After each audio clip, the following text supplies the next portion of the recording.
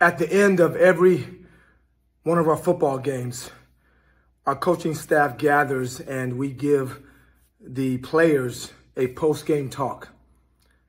Each coach says a few words, usually, that reflect how the game went, what the theme was, congratulations, or keep your head up, all those typical post-game talks that coaches give.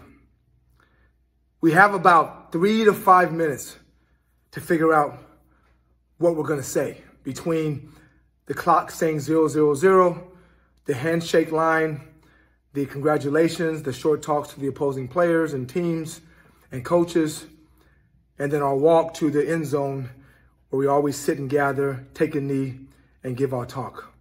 That time is about 3 to 5 minutes. That gives us time to figure out what to say. I never have my post-game talk pre-scripted. I don't think anybody does. And I figure out in that 3 to 5 minutes what I'm going to say. Never has it been so hard as it was in our last game of the season, our last game as a football team together, and my last time coaching my son in a high school football game. So never has that 3 to 5 minutes been so important.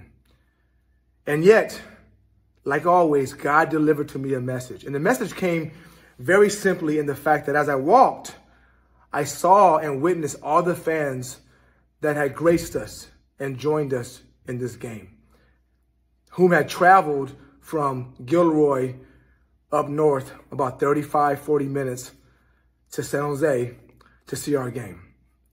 And I'm walking and I'm waving at people who I know came to see us. I'm trying to find my family. I'm dejected.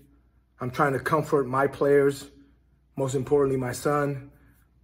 And as I'm walking, my theme came to me. The theme for my talk came to me. And so as my time came and I addressed the young men, I told them simply, I said, guys, the measure of a man, the measure of a young man's courage, the measure of a young man's greatness is not based on a score. It's not based on a grade.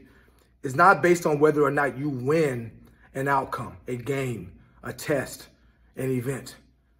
The true measure of a young man or woman and his or her greatness is the willingness to risk something, the willingness to be afraid and go anyway, the willingness to risk the pain and dejection of losing a game, of falling on your face, and yet going anyway, and yet proceeding anyway.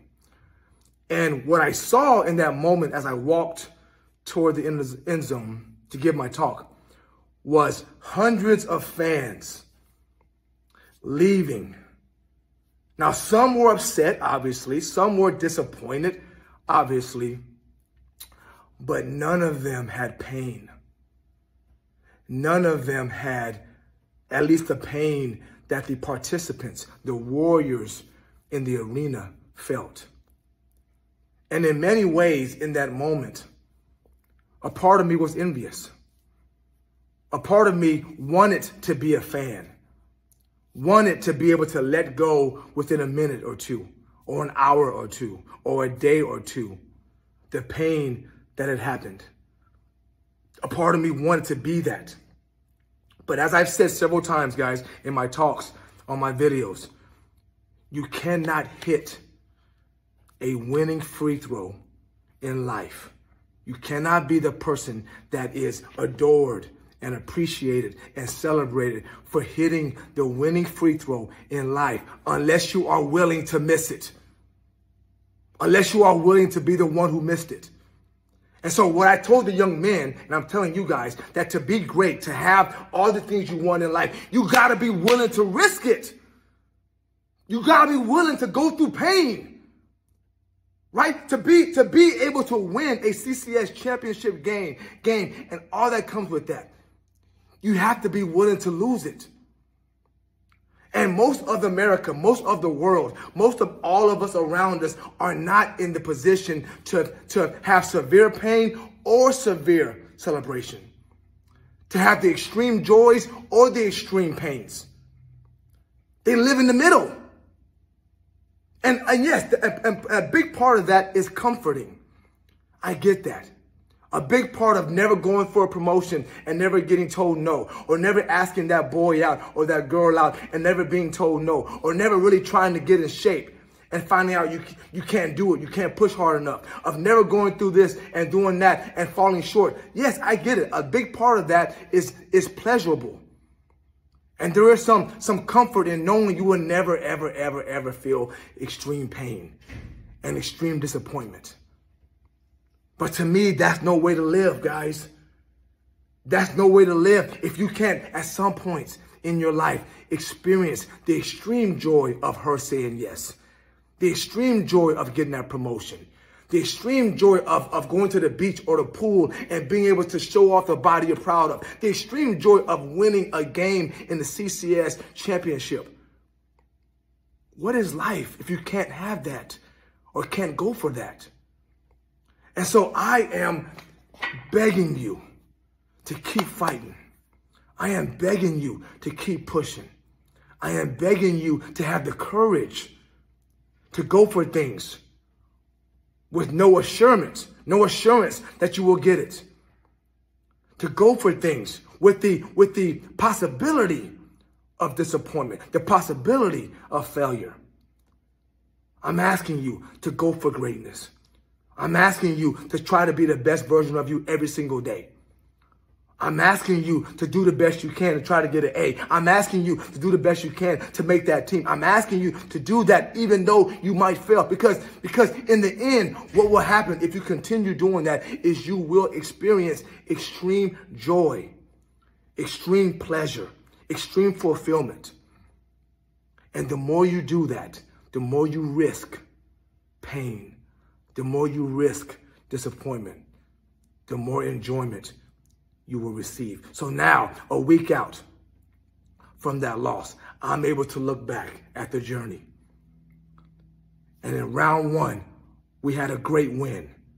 And in round 2, we had a great win. And in the championship game, we lost. And it felt painful. But those 2 wins that we had, those moments with my team and my coaches and my family and my baby boy, those 2 games and those moments are worth the pain we felt ultimately in the loss. So you getting that yes, you getting that promotion, you getting that A on the test, I promise you, will be worth all the times you failed, worth all the times they said no, worth all the times you fell short. Life is too short, guys, to go through life living in the middle. Chance some pain, risk some failure, to experience those small percentage of times in your life when you look back and say, I have never, ever, ever felt that good. I have never, ever felt that proud of myself. How many of you can say that for the last 5, 10, 15, 20 years? How many of you guys are living in the middle?